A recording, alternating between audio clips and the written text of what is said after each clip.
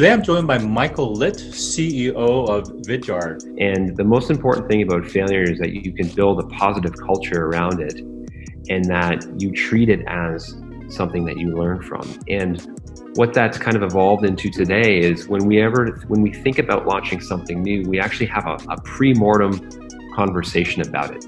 We try to identify, based on all of the experience we have as an organization, why we think it will fail.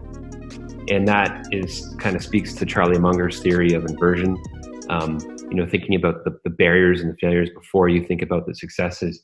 And I think that's what failure can really teach you to do as an organization.